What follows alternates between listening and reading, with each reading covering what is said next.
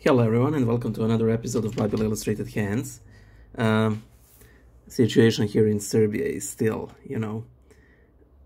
not all that fun.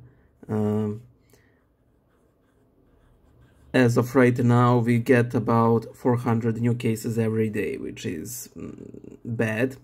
In all probability, we won't have Paschal services done publicly, which I completely support. I wish that wasn't the case, but simply that is how contagious this is. And knowing how a lot of people around me are directly impacted by this disease,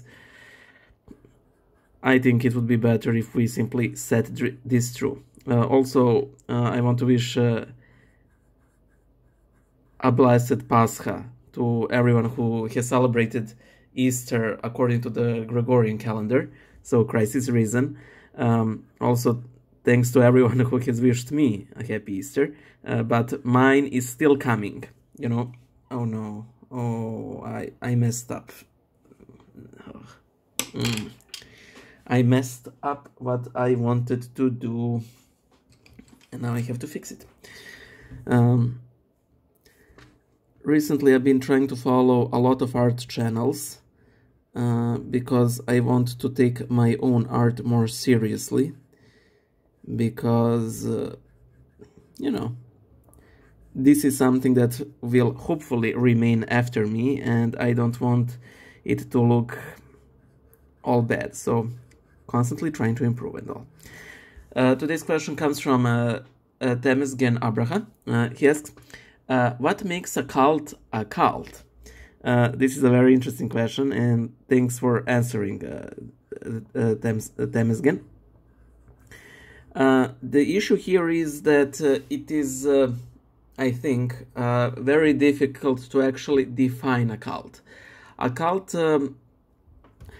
is always something that defies the local norms, So was Christianity a cult at the time? It definitely was. It was a classic cult because it required your whole dedication. It required you to behave in a way that was unacceptable in Roman society and the Jewish society and so on. So was Christianity a cult at a time? Yes. Somebody said that that religion is simply a cult with a good PR. Well, religion is simply a cult that got a lot of following. For example, a lot of us, at least me, okay, I want to say a lot of us Westerners, but at least me, I get I get a very off-putting gut reaction whenever I see Westerners practicing Hinduism, especially when the word guru is used, because I often feel something extremely problematic about it. And we can have that in Eastern Orthodoxy as well, when people worship certain priests, especially monks, and when those priests actually enjoy the attention. So we can have that. However, the definition of a cult that I like the most is that you have a cult whenever the founder of the cult receives more benefits than his or her followers. So, if, for example, his or her followers are expected to give money to him, to give sexual favors, if the cult leader can and does have more wives or husbands than is permitted within the cult, when the cult leader expects his or her followers to completely cut ties with his that their followers cut ties with their families, and so on and so forth.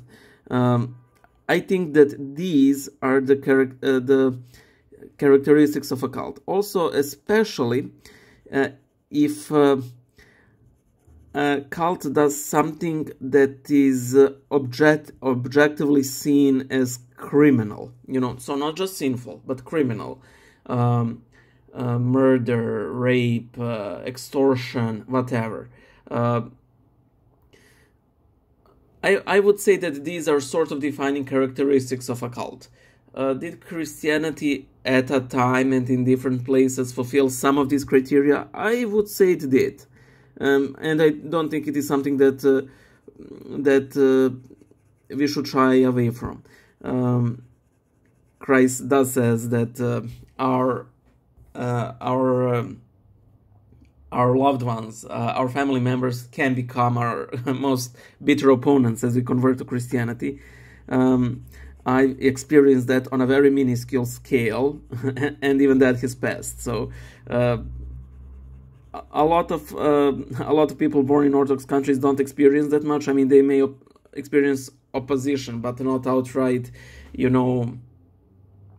disowning or something like that, or being kicked out from one's home by their parents. So, and I think that may happen to people who convert to Christianity, generally from Protestantism, in the West. I think that's it. If you guys have some interesting comments, what do you think makes a cult, even if you're not a Orthodox, not a Christian, even if you don't even believe in God? Please feel to share, because this is something that interests me as well. Bye, and Christ is risen to our Catholic and Protestant brethren, and to my Orthodox brethren and sisters, and my sisterhood in Christ.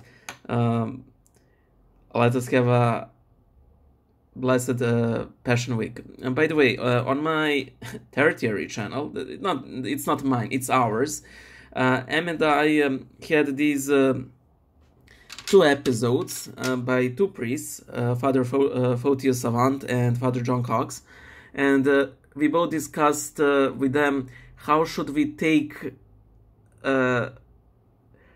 how should we approach our deprivation from the church, from the services, from seeing